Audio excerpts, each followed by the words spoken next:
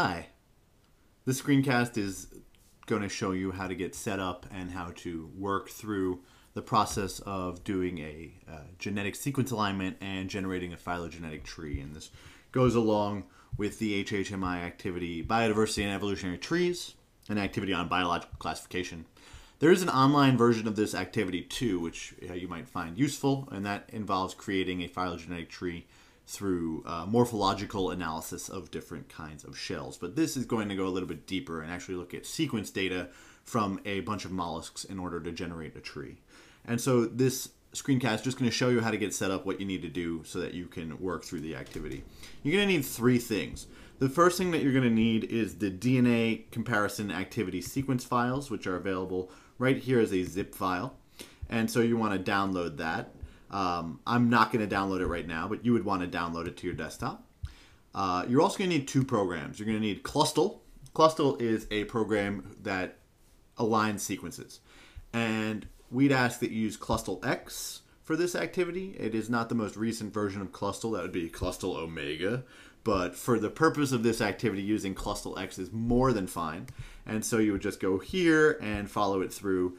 And there are versions for all major platforms from Linux through Windows to Mac OS X. There's really no limit.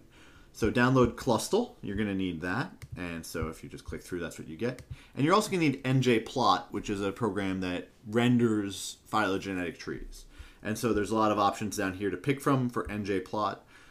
If for whatever reason this site isn't working, sometimes it's a little bit freaky. If you just Google NJPlot for your particular operating system, you'll get a mirror site which will help you load it. All right, so once you've got those three things, you're going to want to install them. The installation is not a big deal at all. The files are right here, so I've already downloaded everything. So I've got my Clustal X, I've got my NJPlot right down here, and I've got my mollusk DNA files from the Howard Hughes website. And so the basic way that a phylogenetic analysis is conducted is by aligning the sequence information first, and that's what we use Clustal X for, and then looking at the tree that's produced, and that's what we're going to use NJPlot for. And I'm just going to work through the first one to show you, and this goes along with what's in the activity as well. But so we're going to start Clustal X, and what we're going to want is we're going to want to load in this data, this test.txt data. And I'm just going to show you what it looks like really quickly here before we load it in. So we've got the three different test DNA sequences right here. And these are formatted in what's called a FASTA format, which has a header that consists of some number of right-facing angle brackets and then some information about the specimen, where it came from. And then on the next line, we're followed by the actual data. And so we're going to make that go away because we're going to load it directly into the program. So if we go back into Clustal, what we want to do is just go to File and just go to Load Sequences. And we need to browse to our sequences. So let's go down to where we put our test sequences. Notice that those test files are always saved as just plain text files. It's the formatting inside the text that's important. And we open it up. And this is the unaligned version. Let's make that a little bit bigger. So here's the unaligned version. And so what we need to do first is just do an alignment. So we just want to go to alignment and say do complete alignment. And this is going to ask us where we want to put our outputs and things like that. And that's fine. It's just going to save it to the same directory that the files were in initially, if at all possible. You can change that certainly if you want, but let's just click OK. And so now we've got our aligned.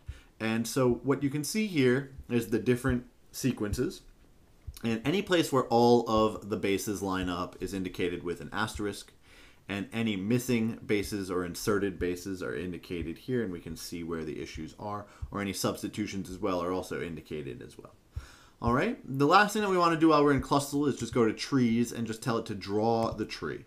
And so it's going to create a tree file, which always ends in .ph for the kind of tree that we're using. There's a lot of different kinds of trees, but this is one that we'll be using for this activity. And so we're going to click OK. We're going to save our tree file. And so that's all that we're going to use Clustal for, is to align sequences. All right, now you can see our tree file is now here, but we need to use NJPlot in order to interpret that tree file. So if we go and click and open up NJPlot, right, we've got some options here, but what we want to do is open up our tree file.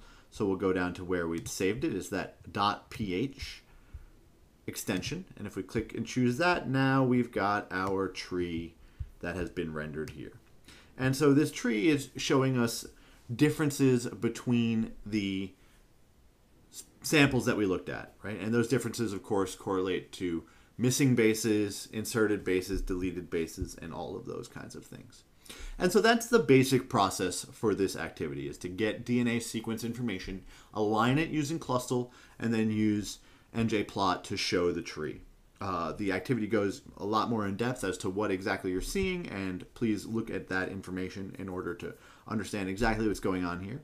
But it's a pretty cool activity, and once you actually start running real data with a whole bunch of different organisms, you start to see why these programs are really very useful.